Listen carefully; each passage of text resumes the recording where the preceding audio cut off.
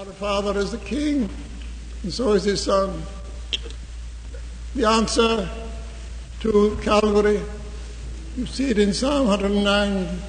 We crucified our lovely Jesus, but God said to him after the crucifixion and the resurrection, "Sit thou at my right hand, until I make all thine enemies thy footstool." So our lovely Jesus is sitting there at the right hand of God.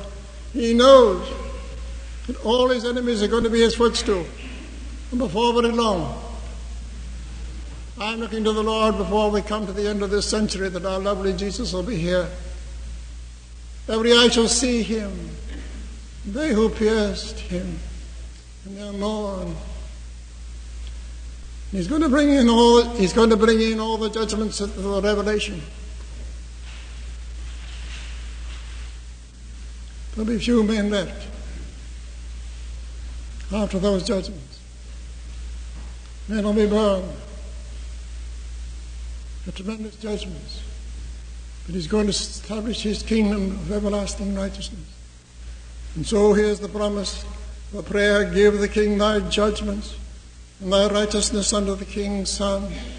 That righteous one is going to be the judge of all the earth.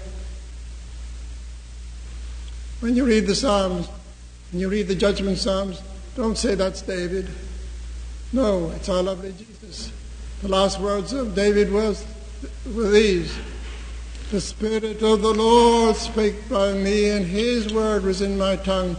So it's our Jesus all the way through the Psalms. Every psalm is a psalm of Jesus. He was with David. He was with Asaph, the seer who foresaw the future. And so they had the early church, they had this psalm. They sang them before any book was translated. Other book, they had the Psalms. And they sang those Psalms. And they're full of the gospel from Genesis to Revelation. From first Psalm to the 150th. So here's this prayer, the last prayer of David. "Give the king thy judgments, O God, thy righteousness unto the king's son. He shall judge thy people with righteousness, and thy poor with judgment." You'll notice in this psalm there's much about the poor, much about the poor and needy. Our lovely Jesus was poor and needy. As you read the Psalms, remember it's he that is speaking. And you hear it many times. "I am poor and needy." When he was on the earth, he was poor. He was needy. You read the 109th Psalm. Why did such a judgment come to Judas?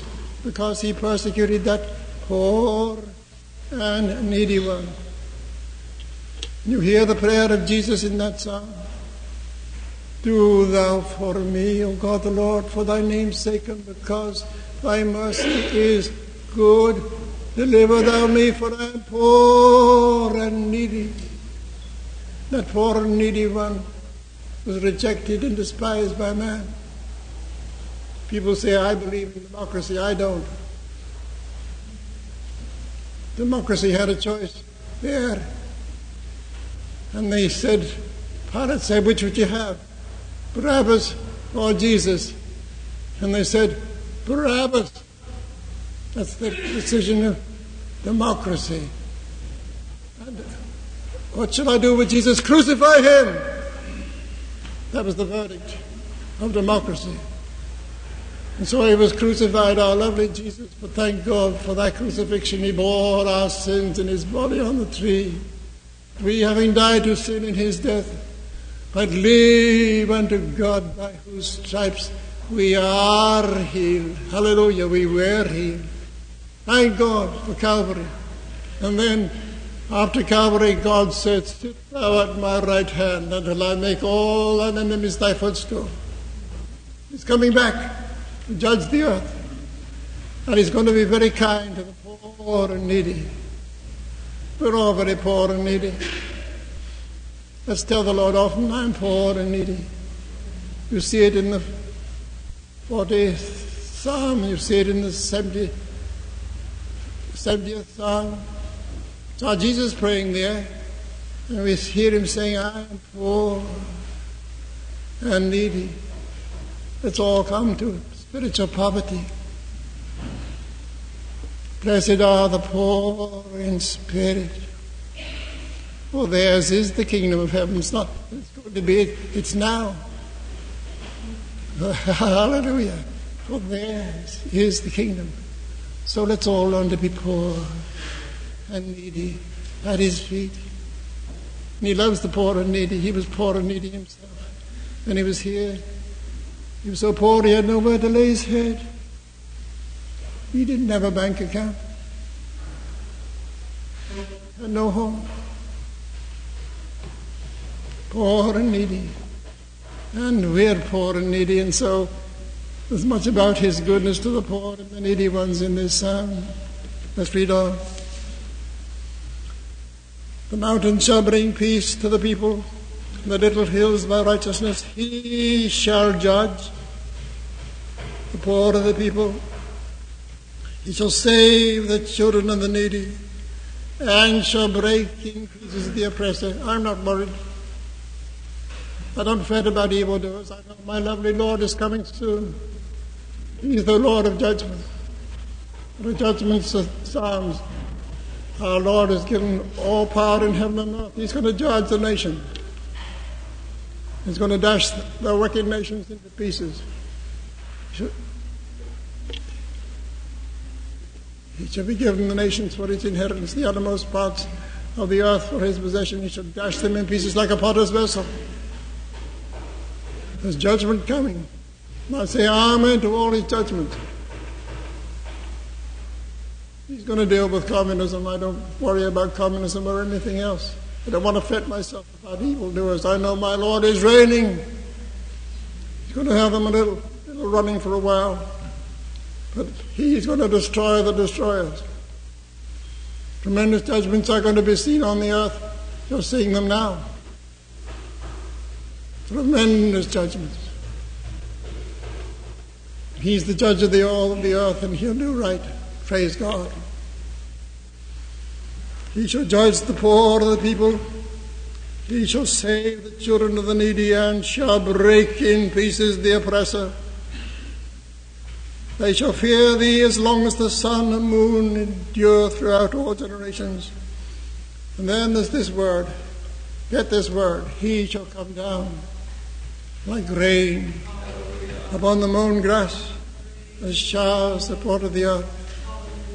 About 50 years ago, in the city of Fredonia, a beautiful message came in prophecy. I'm going to quote it to you. I want you to get this.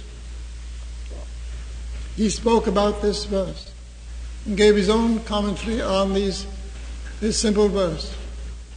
He shall come down as rain upon the mown grass. Grass that is mown has lost its height and beauty, and everything that boasted of, everything that was magnificent is gone. The roots are left.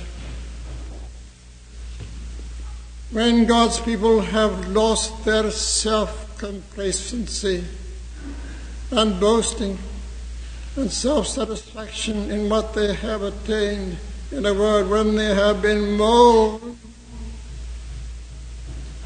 they may expect rain. So welcome the mowing. And then this comment, the glory of the latter rain will be greater than the former. There will be no stint in the amount of rain. The crop will be luxuriant and magnificent. So let's ask for rain. And let's pray, send rain, O Lord, and send it everywhere, send it everywhere, send it everywhere. And welcome the mowing as he mows us down. Takes away everything that we trusted in. Till we're just nothing, nothing, nothing. And then when the mighty rain comes, it's going to give a most luxuriant growth. It'll glorify him. Then the word came to us. Be willing into the attitude of ready to be mown. Kneel down before him and say, Lord, cut out everything out of me that's not pleasing to thee. Mow me, mow me, mow me. And he'll come down upon the mown grass. He's going to give a growth that's going to be luxuriant and magnificent and wonderful. Hallelujah. So he shall come down as the rain upon the mown grass and showers that water the earth. Oh, hallelujah, there shall be showers of blessing. I remember being in a meeting years ago when we were reading the 34th of Ezekiel. He shall cause the rain to come down, and there shall be showers of blessing. My dear sister who was mighty in the Spirit, she began a song in the spirit of joy. There shall be showers of blessing. I believe God. He's going to send the mighty showers of blessing. Thank God, thank God. And there's going to be a tremendous crop. I've been encouraged as we've been listening to our brother from Argentina and from our brothers from both Argentina and from Uruguay and from Colombia about what God's doing. And I thought of a word that came in prophecy years ago, that there will be shoals of fish running into the nets. As I listen, I don't have a television, but folks next door to us have, and whenever Billy Graham is preaching, they ask us to come in, and we listen to Billy Graham and see his program. And I'm so encouraged to see the shoals of fish running into the nets. And there Billy's having a great ministry, a wonderful ministry, and it's a lasting ministry. A brother from England tells me of that ministry in England. It's a lasting ministry. He's giving the word in the power of the Holy Ghost. There's much prayer about for Billy Graham. There's no one in the world that's prayed for as Billy is being prayed for. People are backing him, praying, and so there are shoals of fish running into the nets. And we can pray and believe to see all over the world shoals of fish running into the net. About 12 years ago, the word came through our brother Elim Spencer in this school, charging us to pray for Argentina every day. Hardly a day since those 12 years, but we haven't prayed for Argentina. And now we've enlarged the prayer. We're praying for all the South American lands. And I believe there's going to be shoals of fish running into the nets as a result of great outpourings of the Spirit as He sends the mighty, mighty rain. So pray for Colombia. Pray for Argentina. Pray for Uruguay. It's amazing, amazing, amazing what God's doing in Uruguay. And so there'll be shoals of fish running into the nets. A great harvest of souls in the last days. It shall be so. It shall be so. It shall be so. The promise of the 54th of Isaiah, rejoice, O barren, now that it's not bare. You should have more than the woman that had a husband. Our heavenly Sarah is going to have a greater family than Hagar. Hagar had a big family. You see, all Galatia filled with Hagar's children, and the Jews were saying, "Oh, we're children of Abraham." Yes, but who's your mother? Abraham had children by two women, one Sarah, and the other was Hagar. Hagar was in bondage with all her children, a lot of Hagar's children. But hallelujah! We're children of the free woman, and we're free, we're free, we're free, we're free, we're free. And we can sing from the depths of our hearts, I am free, I am free. Jesus Christ has paid my debt on Calvary, and the blessed Holy Ghost in my heart is now the host. Hallelujah. Blessed Jesus, I am free. We're all free. We're not Hagar's children, we're children of the heavenly Sarah. And she laughed for joy. And our mouths are filled with laughter and our tongues with singing, because we know that Jesus is going to save the travail of his soul and be satisfied. The promise is so. He's going to have a very large family. And so in these last days, let's be back of the evangelists. Let's pray that he'll give to the body evangelists should have a mighty ministry. And we need to pray for teachers. I'm so grateful that our precious brother, we pray for the laborers to be thrust forth. And he knows what kind of laborers to send forth. So last camp meeting in California, he called 2 laborers, both 73 years of age. They couldn't get credentials from any board in in America to be sent out to the field, but monies came in, and Brother and Sister Banks went to Africa, and they're going all over Africa preaching the gospel and the word of God, and just teaching. What our brother Banks is teaching them everywhere he goes. He gets great company of preachers, and he goes through Romans with them.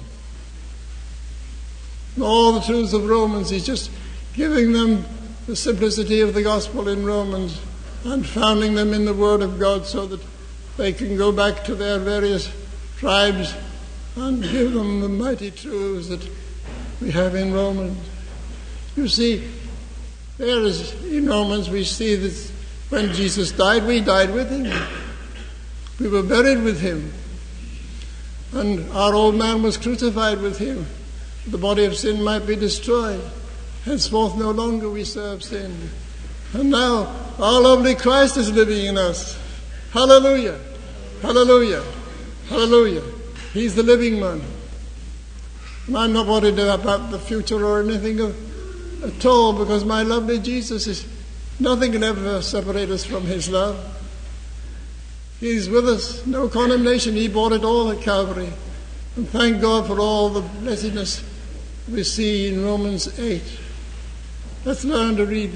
I'm so glad that the school, they're learning the 6th of Romans, to have that off by heart, and the 8th of Romans, to recite that off by heart. No condemnation. Jesus bought it all. No separation from his love.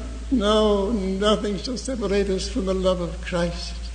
Hallelujah. Hallelujah. What a gospel.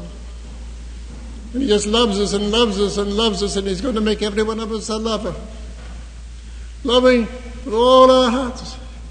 I shall never forget that prophecy given here in Elim a few years ago by a prophet from Halifax, who said that God would fill our hearts with his own love. There'll never be any resentment in our hearts towards any. But his love, his love, his love would just so control us. And that's such a wonderful word that Jude gives us.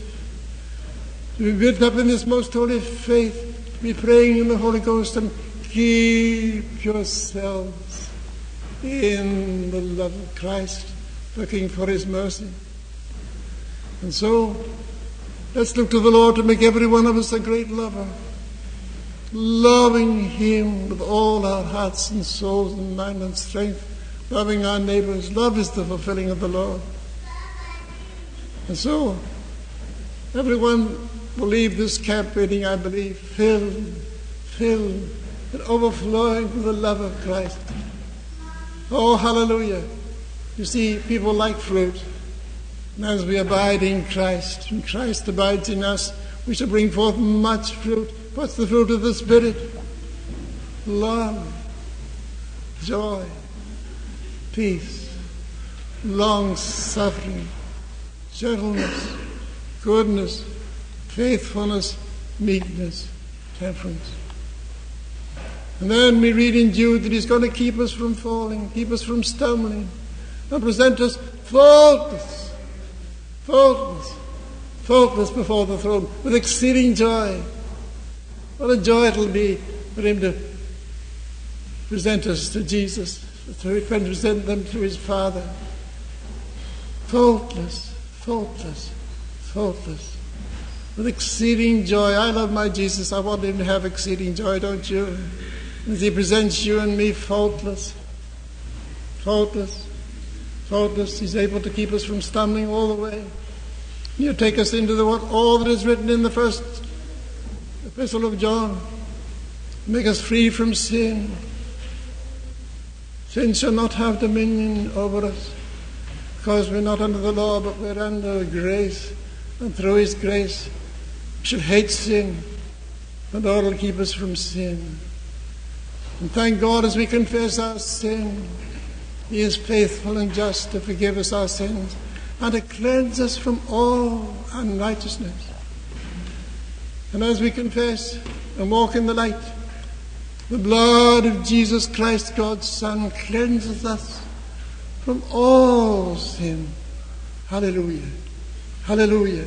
Hallelujah for the preciousness and the power of the blood, cleansing from all sin. I'm not worried about the sin question. Why, Jesus settled it. There's no separation from his love. And he's going to pour and pour and pour and pour his own love into us. And we should just be rivers of love flowing out from us all the time, day and night. I go down to the river. I went down to the river Mississippi often when I was in New Orleans. I go down early in the morning and see that river flowing. When I go the following morning and I'd see the river flowing, go down at night time, the river flowing and flowing and flowing and flowing and flowing. And so from within us shall flow rivers of living water day and night, bringing blessings to the whole earth. Hallelujah. Hallelujah. So keep drinking, drinking, drinking of the fountain. With thee is the fountain of life. Our lovely Jesus is the fountain of life. As we come to that river spoken of so many times in the Word of God, let's drink and drink.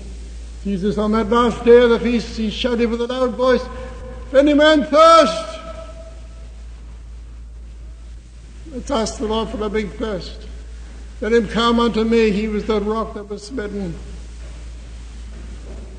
As we believe in him, as we trust in him, from within us shall flow rivers of living water day and night. Ceaseless rivers. So let's believe in him. Let's trust in him. Let's look to him as we drink continually, to just let the continuous flow of those rivers day and night. And there's something very wonderful here. In his days shall the righteous flourish, in abundance of peace, as long as the moon endureth.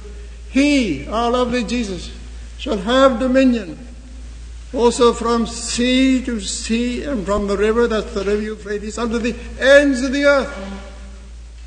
Hallelujah. Hallelujah. Our King reigning and ourselves reigning with him. This is an eternal truth. And so let's praise him for the privilege of being co-workers with him, heirs of Christ and joint heirs with him. Hallelujah, to reign with him eternally. Hallelujah. So he's training us. He's teaching us day by day so that we can become his trained ones, his judges, his kings and priests. Unto our God throughout eternity he shall reign from sea to sea, and from the river Euphrates unto the ends of the earth, our King reigning. That's the promise of Gabriel to Virgin Mary. He should bring forth a son, his name would be Jesus. He should have the throne of his father David. He shall reign forever and ever. Time is passing. Time is only a short little episode in the midst of the millions and millions and billions and billions and billions and billions and billions of years of eternity. 7 days, We're coming to the end of the 6th day. My daddy used to see me as a young fellow poring over the books of prophecy. And he'd say, yes, son, as a young man I was looking forward to the coming of the Lord. He was to go and hear out the comings. And it showed plainly that the Lord must be here soon. Napoleon was the Antichrist. And we thought he was coming very soon. But they said, I believe the Lord's got it all timed. At the end of this century, it'll be the end of the 6 days. He'll be here to bring in his everlasting peace, bring in 1,000 years of peace. At the close of that year, he's going to just let the devil be set free for a short while, and he's going to take all his own.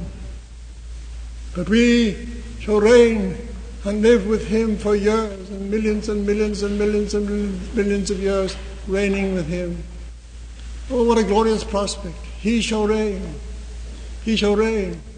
He shall reign from the river unto the ends of the earth, and his reign shall be an eternal reign, and we shall reign with him. Kings and priests with him, the kingdom of priests.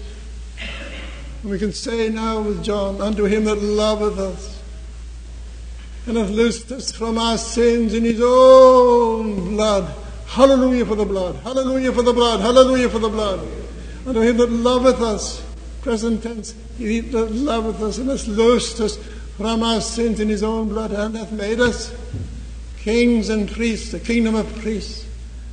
Oh, unto him, unto him, unto him, unto him be glory and dominion forever. What a privilege it is to be his. To know that we're priests and kings. He's made us such. The kingdom of priests, to reign with him throughout the millions of years of eternity, and to sing of his praises throughout those millions of years, and to make known his faithfulness to all generations. You see in Revelation, the last chapter, God's going to deal with the wicked nations. The wicked shall be turned into hell, and all the nations that forget God. Many nations are putting him out of their economy. Russia, that Russian nation will be turned into hell. China, that nation will be turned into hell. India's fast becoming such, will be turned into hell. But thank God he's got a remnant in every one of these countries. And out of every tongue and nation and people there shall become forth those who shall praise and glorify our God throughout eternity. It won't be his sacrifice at Calvary was not in vain. We shall see some of every nation there. But what a ministry we've got to make known his faithfulness. The nations that are saved, we read in Revelation 22, I think it is, or 21, shall walk in the light of that heavenly city. So there'll be nations that will be saved. I believe that America is going to be saved. It's going to be judgment on America, but I believe that's going to be one of the saved nations. They shall walk in the light of his presence for year out through the millions of years. And there'll be nations, children born, and grandchildren born, and great-grandchildren be born. And we've got a job to make known his faithfulness to them. Say, that's a big task. To sing of his mercies forever, and to make known his faithfulness to all generations. Thank God. In his days shall the righteous flourish, and abundance of peace as long as the moon endureth. No more wars. He maketh wars to cease unto the ends of the earth. He tells us not to be worrying about that, to be still. Know that he's God. He'll bring us into stillness and quietness. He spoke to us one day, perhaps I'll give it before the end of this convention. The prophecy he gave us as we would learn to be still, quiet in his presence. We get rested. We won't be worried about the things of earth. But He'll just give us such a confidence in Him. He'll take us right through the veil into His presence. And there from the mercy seat it will be His delight to share with us all that He has and all that He is. Hallelujah. What a privilege to learn to be still and quiet before Him, meditate in Him the night watches. And what a joy He'll pour into our hearts as we become delighted with the certainties of the Scriptures. The triumph of the wicked is but for a moment. I'm not worried about the triumph of the wicked. Communists may get control of the various countries of the earth. Rome may just do her worst. I'm not worried about Rome. For a day is coming. 10 communist rulers will destroy that old harlot. She'll be destroyed forever and ever. Then the communists will be themselves destroyed. The Lord is going to bring in everlasting peace. I'm not worried about the future. I know my lovely Jesus reigns. And so, you can be rested and sure. Read those last few chapters of the Psalms before the 100th Psalm. You read again and again, the Lord reigneth, the Lord reigneth, the Lord reigneth. And none of those places where it says He reigns, He says in some versions, the Lord reigneth from the tree, from Calvary. Hallelujah, that's the throne. He reigns. He shall reign eternally. Hallelujah. We're on the winning side. He shall reign. The triumph of the wicked is but for a moment. You see, we've seen in this century some terrible things. First, World War I. Kaiser thought he was going to be king over all the earth. And one that came to him from one of his subjects who had been to Catholic convention, she was telling him with such joy. She learned for the first time that Jesus was coming soon, so she told him, the Kaiser, He's coming soon now, Jesus is coming soon. And he was troubled. He says, that would interfere with all my plans. He built his peace palace right on the summit of the Mount of Olives. And then one day, God sent an earthquake. There was a great stone came. It had a great picture of the Kaiser, who was going to be king over all the earth. And it destroyed that picture of the Kaiser. He went triumphantly into Jerusalem.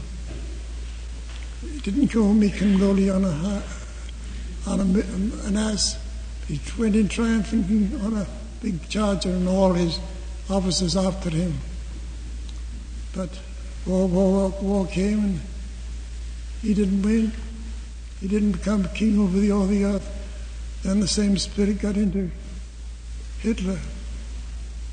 He was going to see Germany become the principal nation on the earth for the next 1,000 years. They'd be reigning. But did that happen? No. His ministry was a ministry of hate. He said, you must hate, you must hate, you must hate. Does hatred win? No, sirree, no, sirree. He shot himself. And he saw all was gone.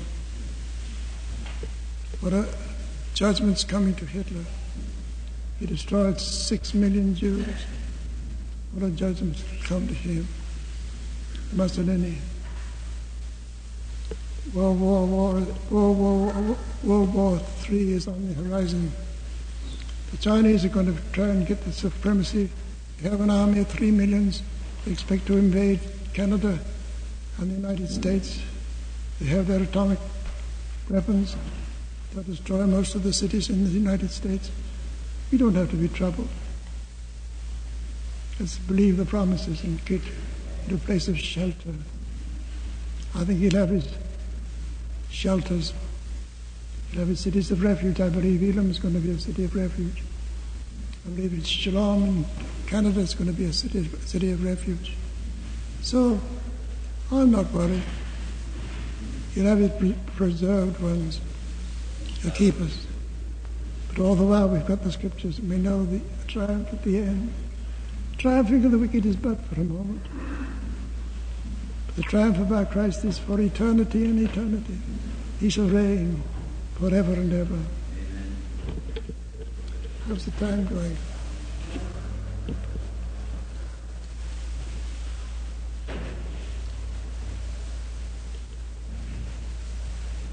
We'll close with this. We'll come back to that wonderful word at the end of this psalm.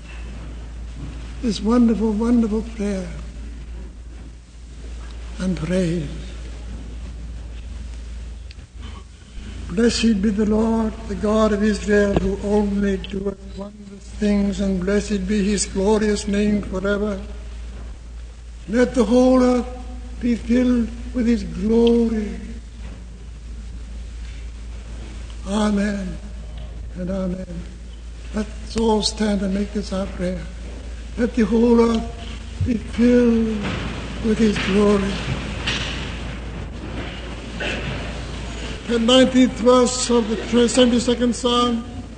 Let's all quote it. And blessed be his glorious name forever. And let the whole earth be filled with his glory.